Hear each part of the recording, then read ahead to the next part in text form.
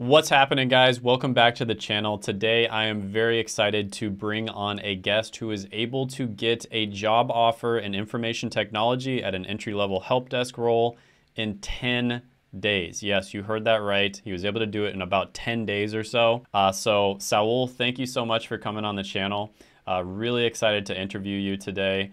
So thanks for taking time out of your evening to do this right before the busy season. Really appreciate it. So thanks for coming on. No, thank you for having me. It's a pleasure. Yeah. Awesome. So let's go ahead, start back at the beginning. So maybe just give a little bit of a background about yourself and how you discovered that, IT was a career you could go into and how you discovered that you wanted to go into IT. Tech has always been something that's really interested me, playing with machines, just learning about them, seeing how they work. Things like that have always interested me. So when I seen that working in IT was something that was very accessible and something that was available to the majority of people without the hard work of going to four years of college or studying and paying a lot of money, it seemed like a very appealing solution. So when I seen that a lot of certifications really only cost like $300 for an exam or $400, it was like the go-to plan to kind of make money and be compensated very well for work that actually meant something. Unlike the work that I was doing at the time, which was working at a warehouse and just scanning boxes, stacking boxes, unloading trailers, things like that always felt kind of meaningless.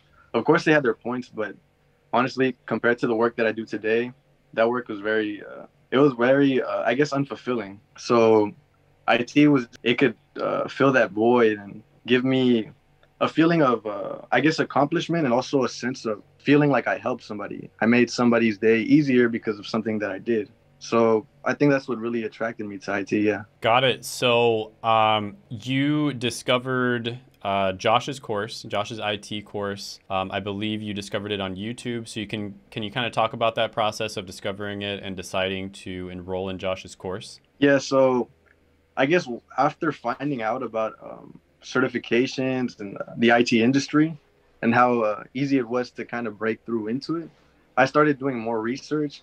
And a person who frequently came up was Josh Madicor. And after watching, I guess, a series of all his videos, I started to see that he was also the course instructor for the IT program at Course Careers. And after enrolling and watching the free videos that were part of the course, I became very attracted to the idea of joining the course because it meant that I had access to somebody who was an industry professional, somebody who had been through those tribulations of being at a help desk, working with people, solving those issues, and then branching off into something even bigger in the IT field. So because you had access to not only Josh, but all the information that he gives you, which is all the labs, teaching about IPs, networking, DHCPs, all that information was very valuable. So after that was advertised to me in the free video, I thought the only thing that's gonna happen if I join is I'm gonna gain from it. So I decided to enroll, and that's exactly what happened. Right after enrolling, I said to myself, well, if I really want to motivate myself and kind of make sure that something happens out of this investment that I made, I'm going to start applying to jobs, just as many as I can. So right after enrolling into the course, I started applying. I think the first day I only applied to maybe 30 places, but the second day and the third day, I applied every day. I applied to like 100 something places because I just got this like feeling of, wow, like this is really attainable. Like a lot of the skill sets needed for this job is something that you can pick up very easily, right? Like it's stuff that you can learn like quick in a month, and it's something you can learn at the job. And I just thought to myself, well, I mean, I miss every opportunity that I don't take. So I decided to just keep applying to all these jobs. So yeah, like after every application that I submitted, I'm like, wow, that's another opportunity I just gave myself, right? Mm-hmm. And yeah, surely enough, after 3 days of doing that, then I just decided to stop. I was like, all right, I submitted 300 applications, more or less. Like, all right, I'm just gonna see what happens, right? And something that Josh mentioned, like I think in his first video, as part of the free course of course careers, he mentioned that there's a 10% reach back for all the applications you submit. So, assuming like my situation, for example, since I submitted 300 applications, because of what Josh said, I thought to myself, well, I'm gonna get a response from more or less 30 people, right? Because that's 10% of how many applications I submitted. I think that knowing that that percentage is typically the amount of I guess people who reach back to you, like dependent on the applications you submit. I think just having that percentage in mind when doing the application process was something that really motivated me to like apply to more and more places, because just knowing that the fact that 10% of the places you apply to are going to reach back to you motivates you to apply to more places, right? So you can get more opportunities. It only makes sense, right? Mm-hmm. So yeah, like that was something I really started to do. I just started to apply to a bunch of places, and then after, when I was done, I just decided to continue with the course. So I made it, I'd say, around to the point where I was, I think, 55% done with the course when when I had to do my first interview. I got a response back from one of the applications that I submitted, and they told me that they were very interested in the experience that I had. After making it through, like I said, 55% of the course, I started to receive a lot of interview requests, and I started doing interviews back to back. I'd say I'd have like 3 interviews per day. I think I did that for like a week. And at the end of the week, I ended up having 15 interviews done in total. So, yeah, in one week, I did 15 interviews. And after that, I was moved on to the second stage of those interviews for all of them, but I only decided to go through with 7 because the other 7 didn't seem so appealing. And I still had 15 other requests for interviews, but I decided not to go with them because I was already doing these 15 second round interviews. So I decided just to not go through with them. But yeah, because I submitted just a huge amount of applications, I received like so much feedback. I had 30 and I only responded to 15. So it goes to show like the more applications you submit, the better it's gonna turn out for you, right? So yeah, after making it to the second round, I received a job offer for, I think, 4 of the 7 that I interviewed with. And of those 4 job offers, the one that seemed the most appealing to me was the one that was $26 an hour. So I decided to go with that one. And that was 10 days after I enrolled in Course Careers. So yeah, it didn't take that long at all. Man. Once I received that job offer, that's when I really started grinding the material in Josh's course. So I could assure myself that once I got to the job, I wouldn't just be, dead weight, right? I don't want to be a liability. I want to be an asset, right? And that's Mm-hmm. something that a lot of people really need to like strive for. And if companies see that you're trying to be an asset to their company, not a liability, you're gonna have trouble like not being employed, right?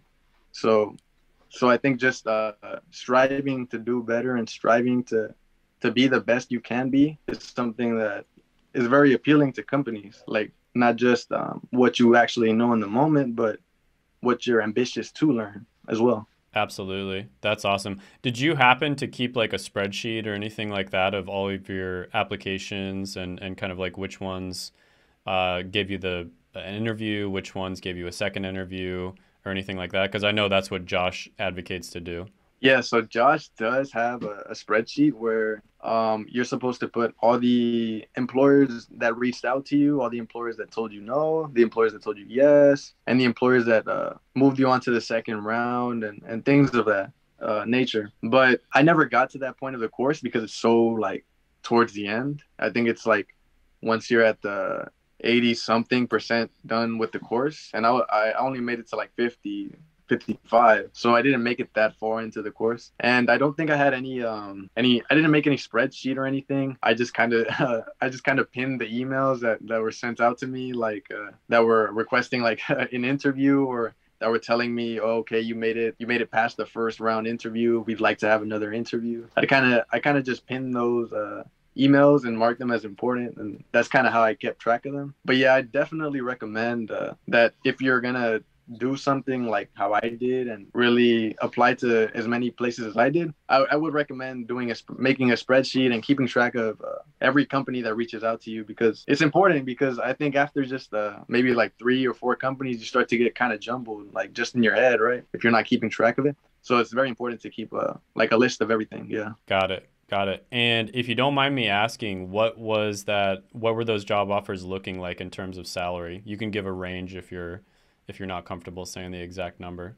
Yeah, they were all around 50K, but the one I went with was just a bit better, so I decided to go with that one. Gotcha. Oh man, that's awesome, man. Especially for an entry level job. That's freaking amazing. And so like other people who decided to, go get an IT degree, they're gonna end up making like probably about 50K when they graduate. And you were able to just basically do a cheat code and just get into an entry level job, and you're actually gonna be getting paid to learn all these skills. Whereas they are paying like tens of thousands of dollars a year to learn the skills. And they're really not even learning the exact skills that companies want in most cases. Like a lot of colleges aren't teaching like Azure, for instance, or AWS. Like some of the good ones like WGU, they teach that stuff, but a lot of the colleges are not teaching the stuff that companies actually want people to know. So you're actually getting a head start even on that. So that's freaking awesome, man. So what would you say to somebody who's kind of like on the fence about enrolling in course careers, trying to get into IT using Josh's course?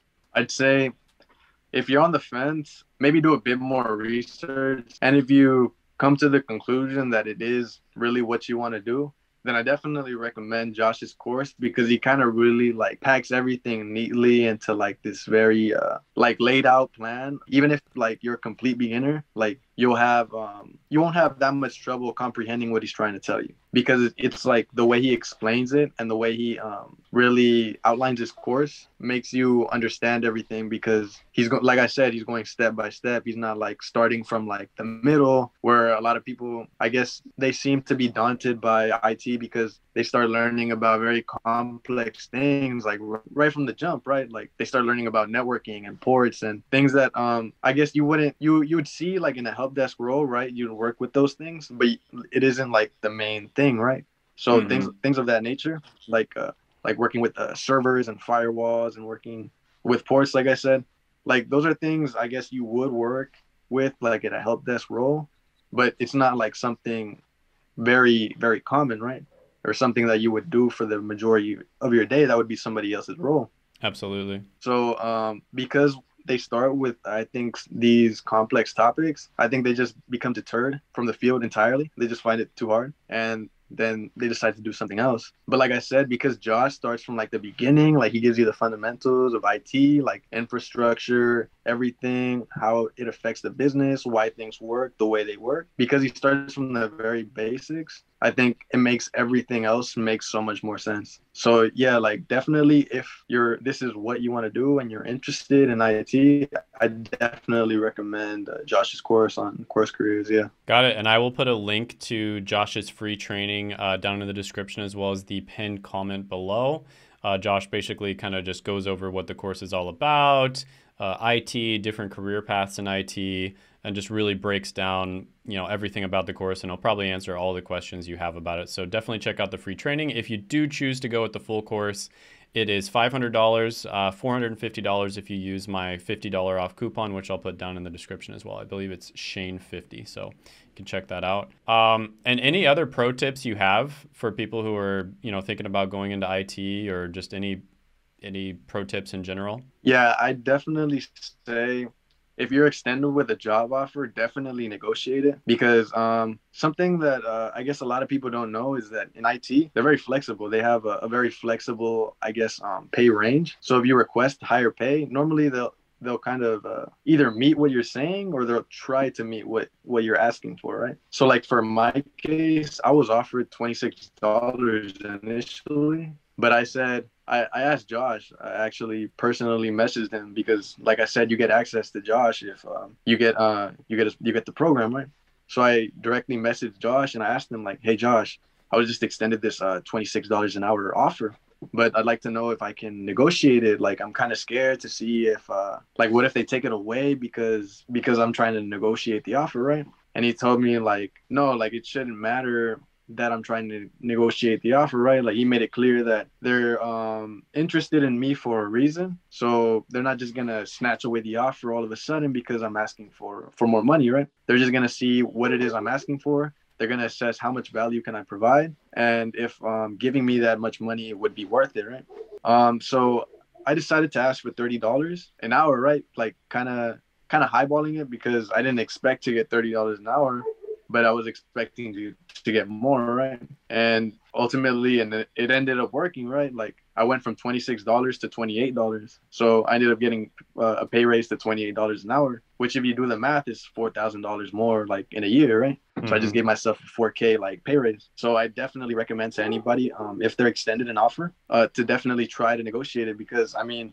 at the end of the day, it's free money. So you're kind of just losing out, like if you don't go ahead and try to do that, right? Definitely. And also you have like a higher base as well. So let's say if you're with that company for like 6 months and you want to raise again, right? You don't have to negotiate to that point anymore because you're already there, right? Like in my situation, if I would have started at $26 an hour and I asked for a pay raise in 6 months, then I would have negotiated to $28 an hour 6 months later, right? So it's better to start at the beginning to give yourself a better base. So when you want to negotiate later, you can negotiate higher. That's awesome.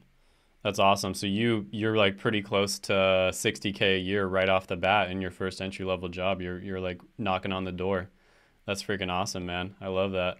How about like work life balance and lifestyle? How is that so far? I know you just started, but how does that seem so far? Uh, I mean, it's really cool at the job there. For most of my day, if I'm not, I guess, working with other departments or working in the help desk or doing something, right? I'd say for like about 4 hours of my day, I have some off time. And during that time, I just use it to study. And all that studying is sponsored by the company I work at. So I find that like, I find that very cool. So like, I'm just getting paid to like study essentially, right? So Hmm. that's like, so I can like study so I can do my coursework while I'm at work, and I can study like any other things that I really want to get into. Like if I want to get into, like for example, right now I'm learning, I'm touching up on Python and touching up on my math skills because I'm not doing so good in math. But yeah, like at work, they give me the opportunity to like really touch up on my skills and help me out if I have any questions. So yeah, like I think this new job has really helped me have a more flexible, I guess, lifestyle. I feel like before my life kind of revolved around what I could do based on my job schedule. So my job was early, I had to make sure my school was late, right? So everything kind of just revolved around my job. Whereas with this job, I'm given the opportunity to do things while I'm working, and I'm given I guess it's a lighter physical workload in comparison to like the work that I was doing before. I feel like I have more energy to do things after work as well. So it doesn't debilitate me as much as having a more physically intensive job. Got it. Got it. All right. Well, that's awesome, man. Thank you so much for coming on and sharing your story. I really appreciate it.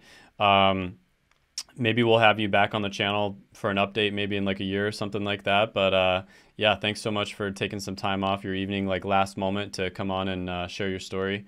I'm sure a lot of people are going to be extremely inspired by this. I think 10 days might be a record for course careers. That I think that might actually be a record. So you sir, are I believe are a record holder. So that's pretty impressive. I'm sure a lot of people are going to be inspired by that. I mean, that's news to me. I didn't know I was a record holder, but Thanks for coming on, man, and take care. all right, no, thank you for having me. I appreciate it.